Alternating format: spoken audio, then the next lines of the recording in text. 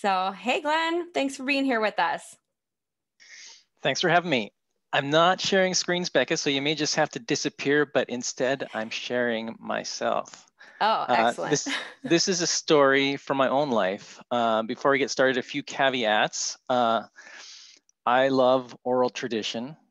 I believe our stories are powerful and meant to be shared.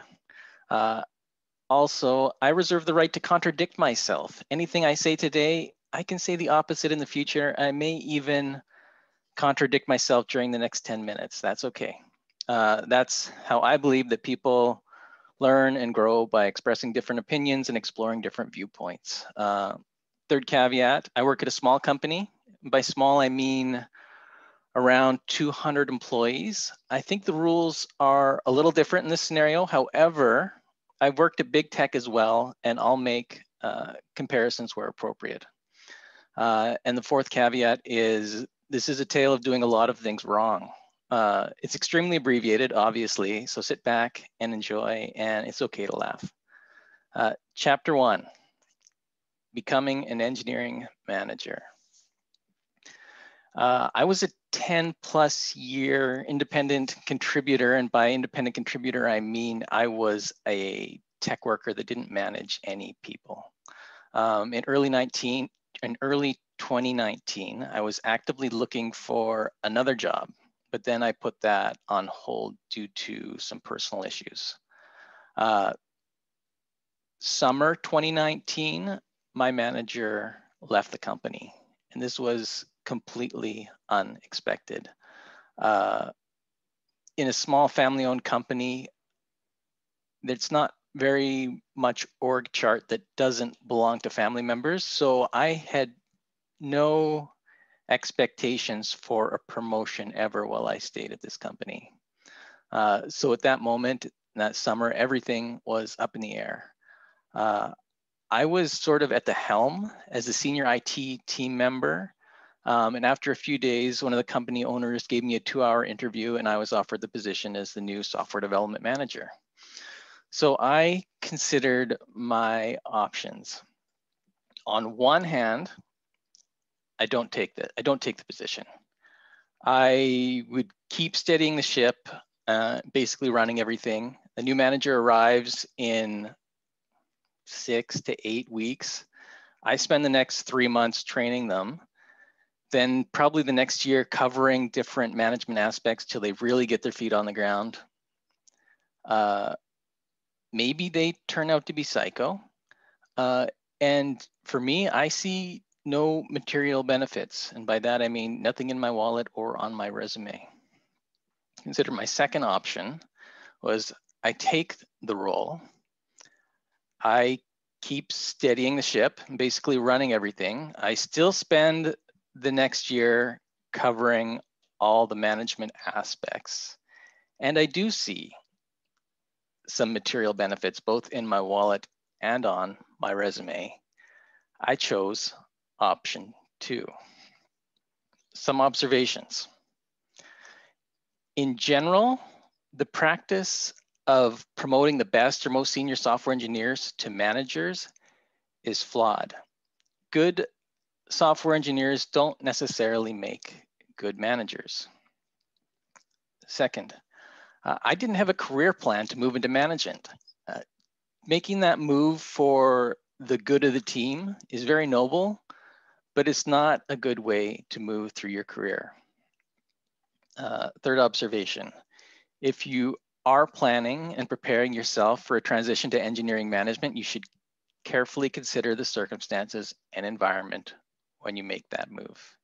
Is the company supportive? Are there other managers available to mentor and train you? At the time, I didn't know all the reasons why my manager left, but I soon found out. And kind of final observation at this phase, back to small company versus large company. You know, in a small company, if you're in a small company, there's, in my opinion, a very real kind of pay ceiling between the developer level and the management level. And that's because in that situation, the managers set the salaries. But if you're in a large company, I think that the career track for an independent contributor is much less bounded. And there are, pay levels progressing into senior and principal that will definitely exceed the salary of a new manager. Chapter 2, my time as a new manager. My calendar was almost immediately filled up with meetings. On our Jira board, I still had tickets open in my name, big tickets, and the most important project.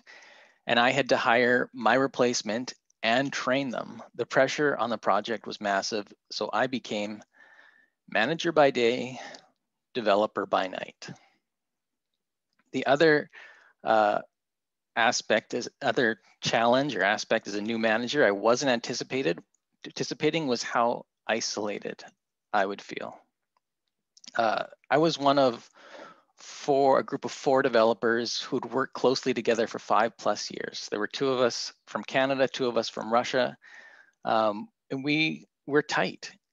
Together we'd been through 3 marriages, 4 babies, 1 life-threatening medical diagnosis, deaths of close family members.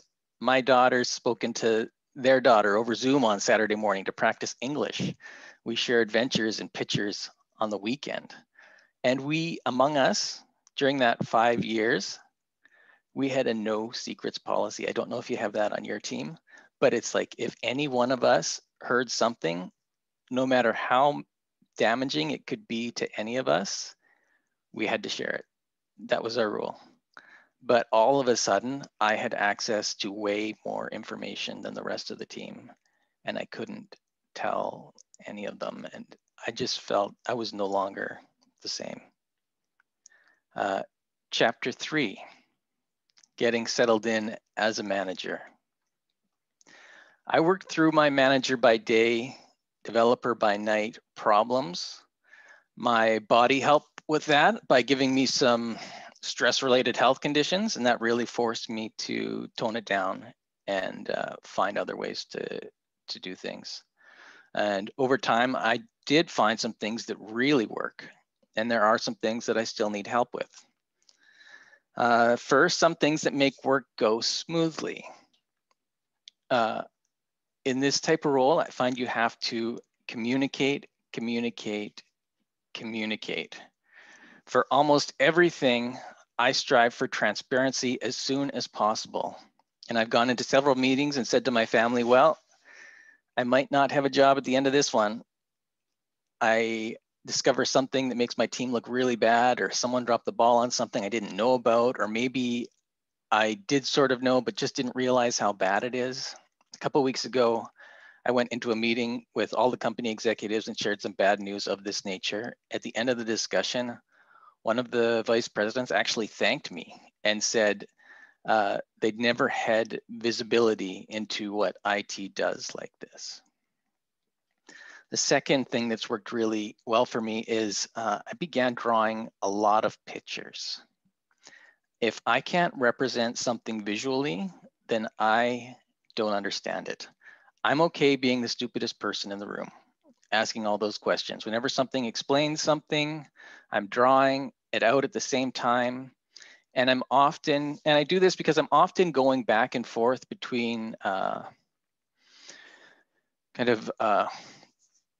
business managers and back to my technical developers and trying to translate and communicate between them. So when I have a picture, it just clarifies it for everyone. And my team has started getting on me and making rules for me about where I put my drawings. They want access to all of them. The third thing that's really been helping me is filtering out the noise so that I can focus on what's most important. There's just so much busyness coming at me in terms of communication and problems and requests. So you kind of have to figure out what works for you here. Maybe it's vigorous exercise in the morning and taking a walk at lunch. I was trying to learn meditation in January, as you may recall from the monthly challenge. with mixed success. Overall, I've made peace with the fact that I can't do everything. I can't even reply to every message or email. Some issues I'm still struggling with. One is energy management. Like some of you in this group, I'm extremely introverted. I lived well for so many years with just myself, some code, music, snacks for hours a day. Speaking to people can get so tiring. Some days I get off like a 6-hour block of meetings and I'm fried. I just fall on the floor or I go pet the goats. Second thing I still struggle with is how and what to delegate. I'm caught in the center of every project and it's something I need to work on. And the third thing is that sometimes my close teammates still see me as a friend, and that's a struggle for me. I'm paid not to be their friend. And I fear that there may come a point in time in the future where that becomes painfully obvious. So my general advice for any of you considering a move to engineering management, first, make a career plan. We had a brown bag on that a few months ago by Ken Lin, and she mentioned this book, Designing Your Life, and I bought it. Consider your personality type. What role are you suited for? What size company do you thrive in? If you're better at smaller companies, you may need to consider a management position in order to progress. Second piece of general advice, consider the environment. Will the company be supportive of your learning? Is there a management training program or mentorship? Third piece of advice, if you are planning and preparing a transition to management, I recommend it's nice to get promoted from within the company, but take over a different team than the one you're a member of. Your reputation at the company should garner you the respect you need, but you don't have to kind of manage those delicate relationships of shifting from team member to a manager that I've been dealing with. Finally, chaos is opportunity. Never let a serious crisis go to waste. If you're up for it, the quickest way to accelerate your career is to show that you can own a problem and bring it under control. Anyway, that's my story. It's been very helpful going through this exercise and reflecting on my experience. Thank you.